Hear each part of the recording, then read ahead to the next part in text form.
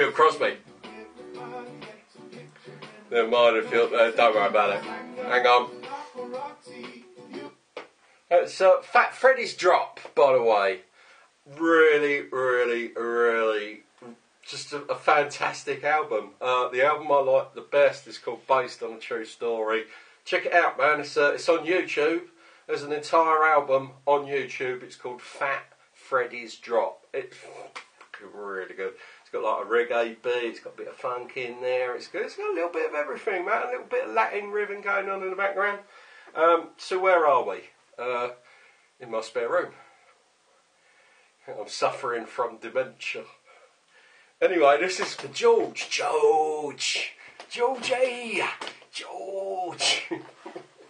It's, your lungs. Oh. Can't see!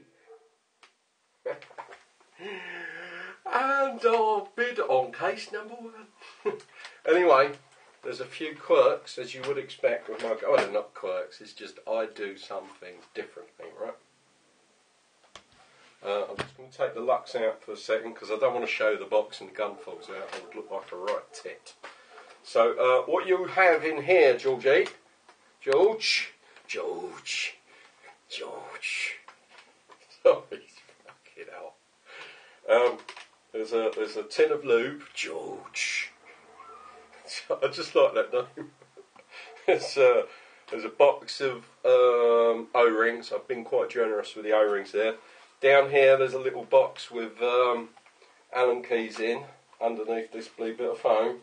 I put the foam in there because I don't want it rattling around. You've got your data cable, your charging unit, and only one freak insert as per the advert, right? I mean, £500, brand new gun that's 1,200 quid. Come on, man. Plus inserts, you can pick them up for pennies on eBay, and if you've probably got some already anyway. So let's just get rid of this. I'm just going to run you through what makes my gun a little bit quirky. Well, it's not quirky, but anyway, start with I've got poppers on the trigger frame, so you don't need to use any tools, okay? You just pull these like so. And the next thing I change on mine, let's get rid of that little bit of grease, is I don't have a conventional FT screw. Now the FT screw is the little screw that goes in here, and basically what it does is it changes the exhaust valve size. There's only 2 sizes available. There's size of FT in and size with FT out. Now, on a standard gun, your standard exhaust port is 0.60mm. Just over 0.5 millimetre, about a fly's leg. Not, and that's penis, a fly's leg. It's a new one, I just made that up.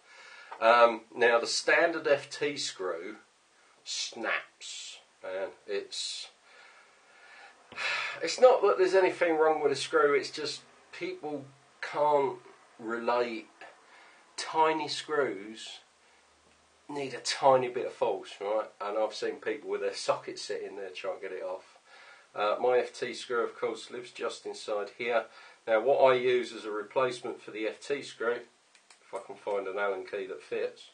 Does that fit? Yeah.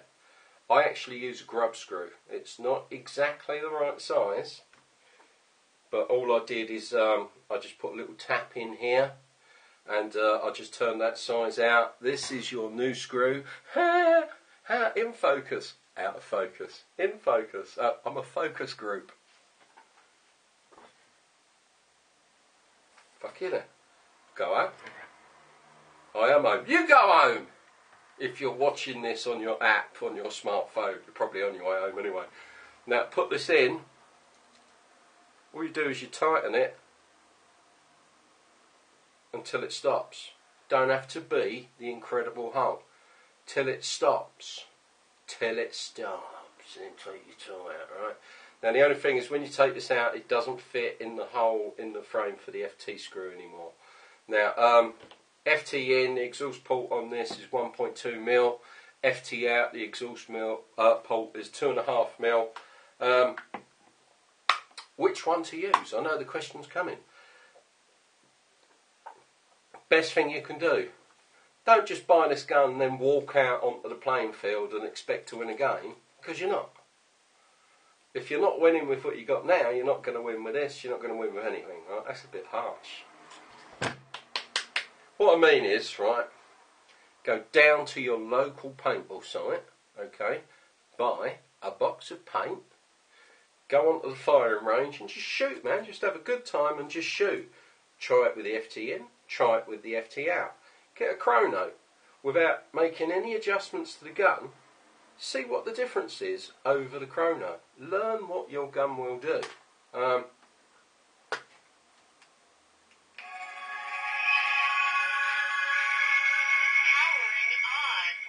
So that. Experience. Battery level 75%. Firing mode. Now, Millennium. this has been at 75% for the last 3 or 4 months, so I know this battery is absolutely perfect. Unfortunately, I would have liked to have given you, free of charge, a spare battery, but I simply don't have any, and the batteries I do have are questionable. They've come back from shows, so they could be shorted or faulty. So as long as you keep this battery charged, it'll just run and run and run. This is a good battery, there's nothing wrong with it, it holds a charge, it's absolutely perfect. So let's, shall we shoot it? Shall we shoot it? Let's shoot it. Now, I've got almost no air in my bottle, plus I do not know the output pressure of the bottle you have at home. So when I send this to you, I will wind the regulator down. It will be up to you to turn the regulator up to get it running close to your 280 or 300 feet a second. I would suggest 280 feet a second. Paint just seems to like that.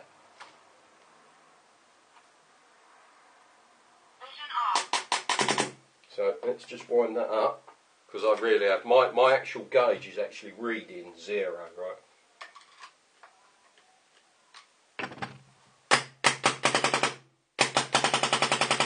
Now I've put a new bolt in, well not a new bolt, but an almost new bolt. The bolt's got a new spring retainer.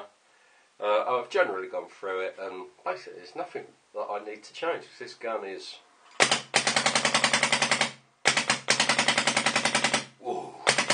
Les Dawson. Ooh. That's how I'm running out of air now, so I don't know what I had in there. In fact, the actual needle is sitting on 0, which just goes to show you how ineffective these gauges are. Remember the conversation we had before about gauges? Gauges really are poo. Yeah, to give you a rough idea. Well, that was me this morning. Man, I really do talk about some, just, you know, some thoroughly robotic stuff. So hammerlock. Now, when I send this out to you, like I said, I'm going to turn the regulator down, okay? There are little arrows on the bottom that tell you what way to turn the reg to put the pressure up. Now, do download all the information on this gun, because there's no handbook for it and I don't have any CDs, but it's all available from the DLX website, right? Do yourself a favour, go on there, download it, print it out. Don't say, I got a printer. You can go to your local library, use the PCs there, free of charge, and print. It is only 10p a page. So when you go to play, and somebody else's Luxe goes wrong, you can go, oh no, fix that. And they will think you're a god, and they will buy you tea and coffee and sandwiches all day, unless it's your teammates that just say, shut up again. So this is going in the post today. Now, so I'm just about to wrap this up, and kind of gutted to see it go, but there you go. It's been with me a long time, even got my name on it, but workshop's coming, lads. And I'm getting into knife making in a big way now. I just love steel, and I've found that I have a natural gift for making Damascus steel. I'm going to be doing a load of Damascus steel knives, and they are beautiful. But until next time, until I've got them ready to show you, we'll see you on. Bye!